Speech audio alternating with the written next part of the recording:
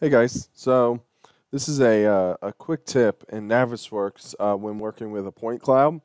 So as you can see here, I've got Navis open and I've got a point cloud loaded in here. And what's nice about point clouds and Navis is that you can bring them in here. They're really easy to navigate, and then on top of that, you can bring in the modeled elements. So you can see some of those down here and then up here. But the quick tip I want to show you is how to actually change these point sizes. And to do that is really easy. You would just come up here to the big N, click on that, and then go to Options. And then if by default, if everything's closed, go to Interface, and then go down to Display and click on Display.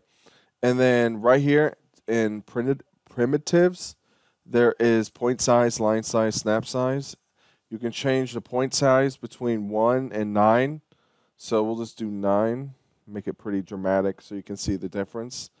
And right there's the difference. So it's pretty dramatic. And I kind of like it this way because I think it definitely makes things pop. It fills in a little bit better. You can see here like where the pipe is pretty well.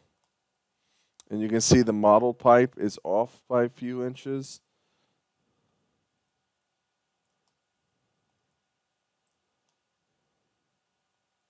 So it's up to you how you want to do this.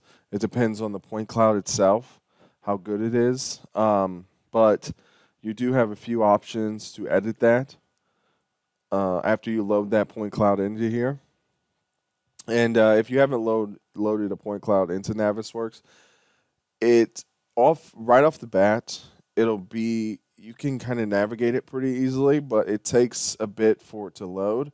But after it's been initially loaded, then you can navigate it pretty quickly, and it doesn't have to regenerate the entire thing every time. So that's kind of nice. But you can see here the pipe's been modeled in at least in the correct position here for the most part.